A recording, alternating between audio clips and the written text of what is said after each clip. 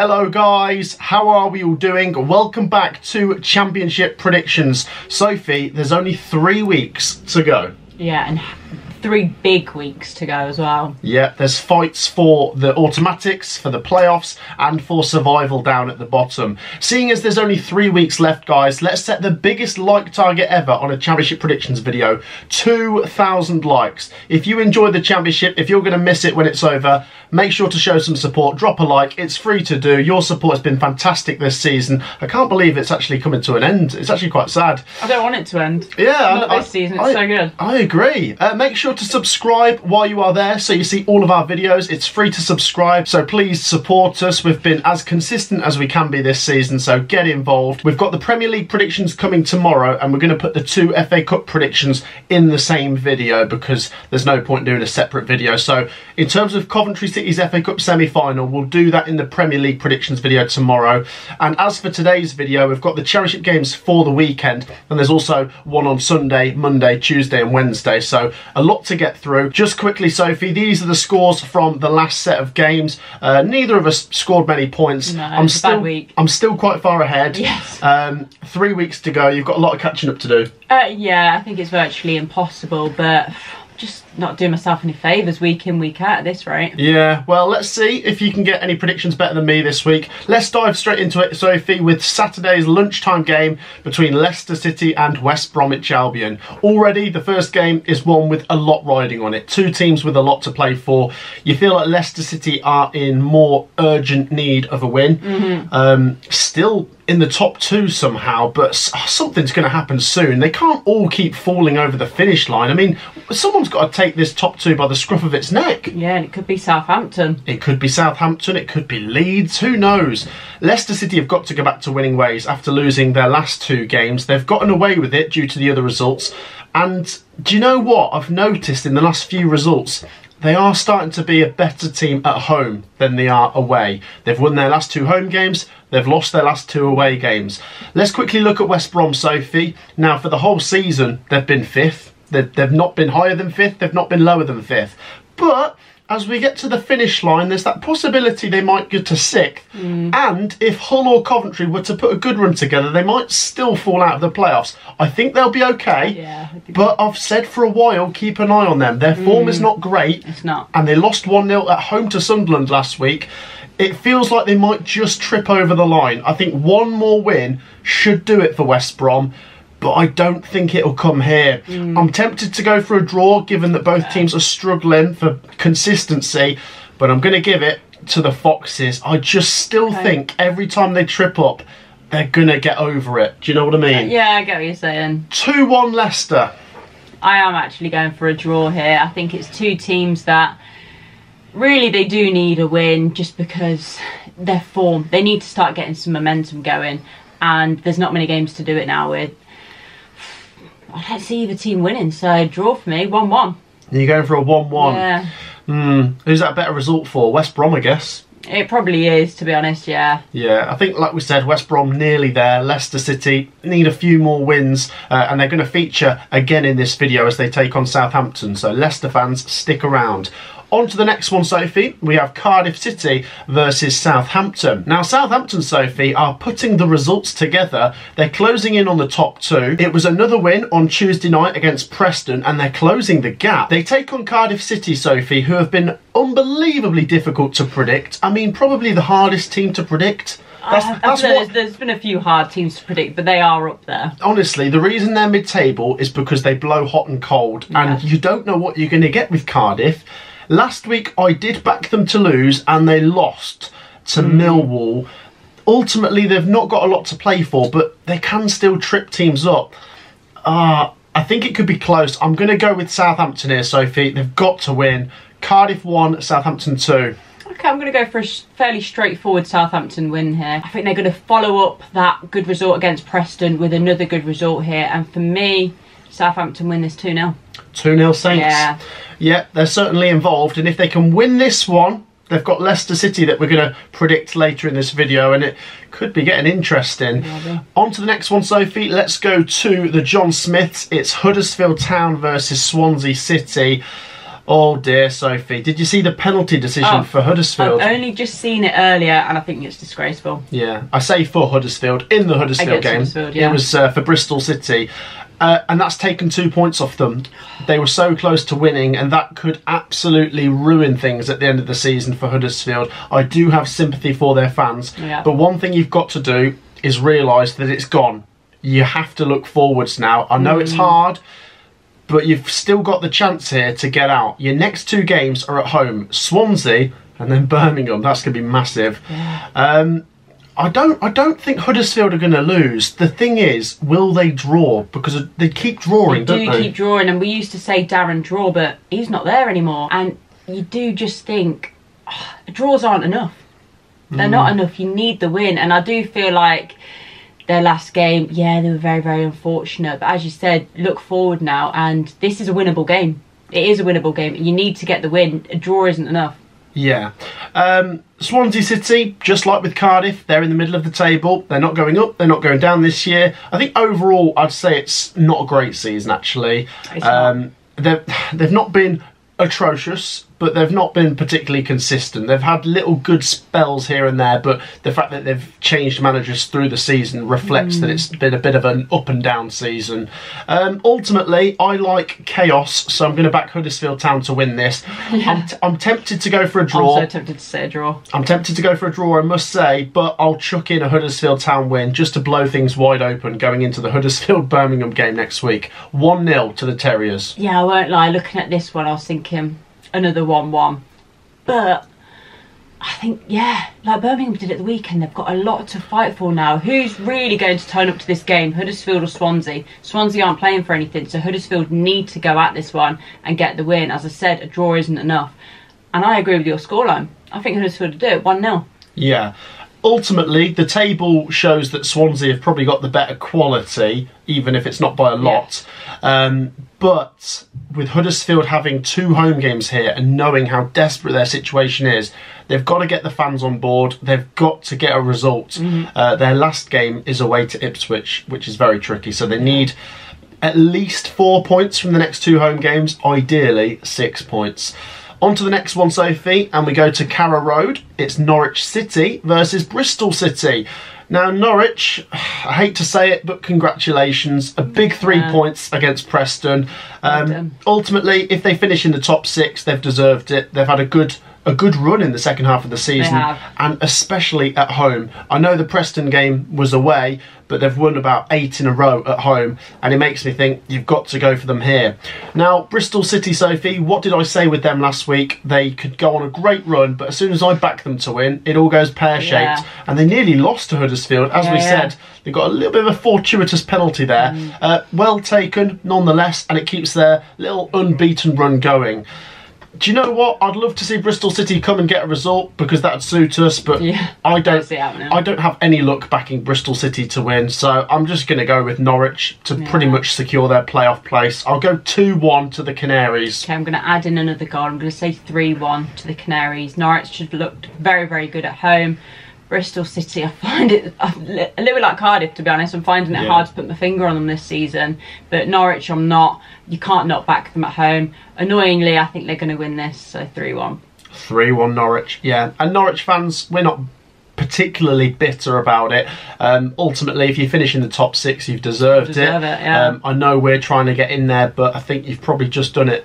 But we'll see if they... And to be honest, it's not like, okay, they might get 6th place. I think ours have got to be on 5th place. Yeah, they could do it. If I'm a Norwich fan, I'm looking up the table. On to the next one, Sophie. Off we go to the New York Stadium, where relegated Rotherham take on relegation-threatened Birmingham City. Now, Soph, let's start with Birmingham. Wow. I don't want to talk about it. Sophie, they were so good against us, honestly. They were. Honestly, I've never seen them play football like that. No. I don't recognise that team at all. I don't think half their fans did. They turned up and put in an amazing performance. The thing is, if Birmingham City could play with that intensity and with that atmosphere behind them throughout the whole season, they'd be in the top 6 race. The reason I think it was like that, though, is because they know their situation is desperate. They've not been great this season. Yes, there's been mitigating circumstances where they've changed managers a few times, but ultimately, they've got themselves into a position now where it's in their hands. And you look at the next 2 games here, Sophie, Rotherham away, Huddersfield away. If they can get 4 points from these 2, they might just do it. They've got Norwich at home on the final day. Now, as for Rotherham United, last week they went away to Swansea. They only lost 1-0. It's so frustrating, as we keep saying. They're already down. I'm sure they'll try and pick up as many points as they can from these last 3, but what difference does it really make? Birmingham have a lot to play for, and if we see the Birmingham that played against Coventry, this could be heavy. I'm going to go 2-0 Birmingham. I think it's going to be a professional Gary Rowett job. If you're saying 2-0 Birmingham, you're going to think Rotherham are putting in a better performance than Coventry did. Well, it's not hard. I know, I actually think they will. I can see there being a few goals in this one. I actually think Rotherham might get 1. But if Birmingham turn up like they did at the weekend against Coventry City, it should be a fairly easy game. I'm going to say 3-1 to Blues, but Rotherham do better than us and get a goal. Yeah. Like I say, Birmingham City fans, absolute respect. I thought your fans, your players, your manager were all up for it last week. And if you can keep that going into the next couple of games, you'll be absolutely fine. On to the next one. Stoke City take on Plymouth Argyle. This is massive. It is. 2 teams hovering at the moment. It is. It's a massive game for the winner. The winner is probably safe. The loser is far from it, and we'll have 2 games to go. I think Plymouth are a point better off than Stoke coming into this, and they're both just a few points above the bottom 3. A draw wouldn't be terrible. It'd be better for Plymouth, given that they're the away team and they're 1 point better off than Stoke. In terms of their recent results, Stoke got a draw at Sheffield Wednesday. They could have won it with the chances they had, but important not to lose it. Yeah. And with Plymouth Argyle, Sophie, they've picked up 7 points, beating Rotherham, drawing with QPR, and then beating Leicester. Yeah. It's the Schumacher derby, and it would be sweet for Plymouth to win this one, but I make Stoke slight favourites, being the home team. But I'm going to go down the middle. I think it could be nervy. A draw is probably slightly better for Plymouth, but it could be quite crucial for Stoke. 1-1. Yeah, with the Plymouth game, you've seen the chances that Leicester had and they didn't take them, so it could have been a very, very different game. However, main thing is 3 points and they got that clean sheet. So why can't they do it again against Stoke? It is going to be scrappy, I think, and I could see it being maybe a 0-0, very cagey game. I'm going to back the away side. A massive 3 points for Plymouth again. 1-0. Wow. Be massive, that. Is this a must-win or a must-not-lose? For which team? For both. Because it's similar for both, really, isn't it? Yeah, but I do think a draw would suit Plymouth a little bit more. But yeah, it does seem like a must-not-lose, and that's why I see it being really cagey. Stoke's next game is away to Southampton, so they could find themselves going into the final day not safe yet if they don't win this one. On to the next one then. It's Sunderland versus Millwall, and it's 2 teams that have put a few decent results together recently. Who'd have thought, away from home, with not a lot to play for, Sunderland would go and get a draw at Leeds and a win at West Brom? Yeah, I know. It almost seems like the pressure's off now and that they can play all right again. Yeah. As for Millwall, they got the win against Leicester and a win against Cardiff, which I think has probably done the job. Yeah, I think so. They're safe now for me. They're on 50 points. Yeah. I know Millwall fans won't want to lose all 3 games, but even if they did, I still think they'd be okay. Yeah. Not a lot to separate these 2, so I'm tempted to go for a draw, but Sunderland have been very good at the back lately. They're not conceding goals, so I'll go for them to edge it. 1-0. I think I can see why you're going for that. Millwall are probably better at the den, but Sunderland defensively, I think they might just be able to grind out the win here.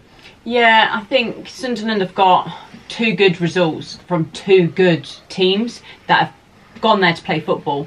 Millwall, I'm not saying that they're not going to play football, but they're going to want points. So I think it could be a very different game, and that's why I'm going to back a draw. I'm actually going to say 1-1. Oh, okay. Yeah. Yeah. It's. I can see why you're backing Sunderland, but equally I do think it might be a stalemate. Yeah. It's possibly one that means the least this week. I won't say that's a definite for Millwall, because they might still need another point or 2, but possibly the game with the least riding on it out of all of these. On to the next one. Vicarage Road, it's Watford versus Hull City. Now Watford, they're pretty much safe. They're on 52 points. But as for Hull City, they're now the the team with the best chance currently outside the playoffs to get into the playoffs. They've leapfrogged Coventry and Preston with their win against QPR. And if they can win this one, they might make a bit more ground upon West Brom or Norwich, who, you know, we've said West Brom have got a tricky game this week. So it's not over for Hull, and they've got the game in hand against Coventry, which we're going to come on to later in the video. As for Watford, I think they've been pretty impressive under Tom Cleverley. They haven't won, but they've drawn almost every game, except for Southampton, where they lost in the last minute. I think this will be tight, but I'm going to go with the team that have got something to play for. Watford 1, Hull City 2. Yeah, I'm going to go back to drawing ways for Watford. They've been getting a few good results, to be honest. Conceding, but equally scoring, so I could see there being a few goals in this one. Again, I can see why you're backing Hull, because they are actually fighting for something, and they are a very good team, and they play some good football. But Watford do frustrate teams, so 2-2. Oh, yeah, see there being goals. Cheeky little Desmond. Share your thoughts on that one, guys. It probably wouldn't be good enough for Hull. The teams that are outside the playoffs that still want to make it probably have to win every game.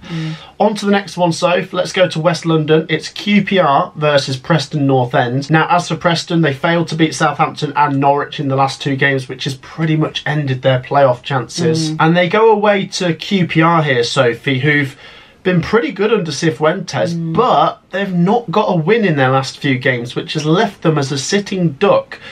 If they win one more game, I think they're safe. Is this one they'll win? It's winnable. They're at home. Yeah, but the thing is, QPR have been a bit better away this season. No. Let's go for it. I'm going to go for QPR to cement their place in the Championship for another season. I think it could be a nervy, low-scoring one. Yeah. 1-0.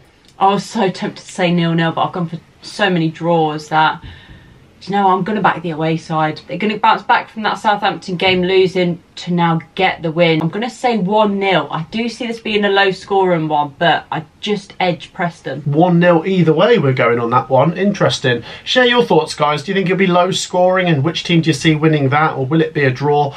On to the next one, Soph. Oh, this is massive. Let's go to Ewood Park. It's Blackburn Rovers versus Sheffield Wednesday. Oh, this is huge, Sophie. Now, let's start with the home team, Sophie. Blackburn were the first team to win at Ellen Road in the league this season. Oh, wow.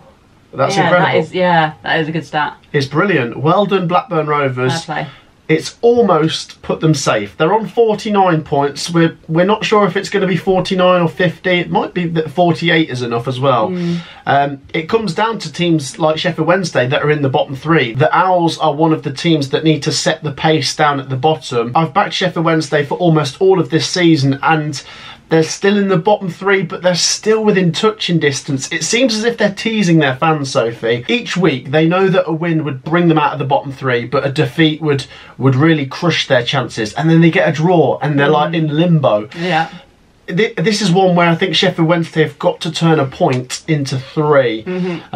It's very important not to lose this. If they draw it, they've still got a chance of staying up.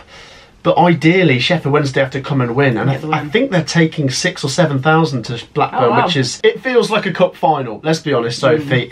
Their season might come down to this. If they lose this, it's very hard to see a way back. But they might still get out of it. I think from their last 3 games, they need to get at least 2 wins. I think that'll do it, because that'll take them to 50 points. Oh, Blackburn have been so impressive lately. I'm tempted to go for a draw as well, because Sheffield Wednesday don't lose. But I'm going to do it, Sophie. I've got to stick with them right until the end. Blackburn 1, Sheffield Wednesday 2. And the away end is going to go mental. Oh, my God. I'd love to be in the away end if they did that, but...